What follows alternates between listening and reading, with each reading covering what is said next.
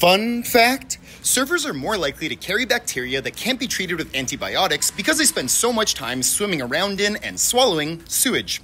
Most of the world's best surf breaks are found in countries that have poor sanitation control measures. Mexico, Indonesia, or Morocco aren't well known for dealing with trash and sewage, but even Australia regularly dumps human waste into the ocean. Scientists in the UK were curious how this was affecting surfers, so they took rectal swabs of 273 surfers and non-surfers, and what they found was 1 out of every 10 surfers were carrying an antibiotic-resistant strain of E. coli, a potentially deadly stomach bug, compared to 4 out of every 130 non-surfers, which wasn't a huge problem, they weren't sick, but this particular strain of antibiotic-resistant E. coli has the ability to pass its antibiotic-resistant properties onto other bacteria.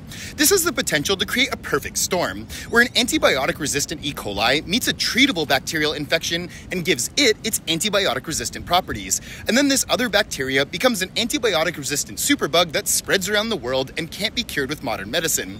But this isn't a surfer problem, this could happen anywhere. Antibiotic-resistant superbugs are currently listed as one of the top 10 threats to humanity.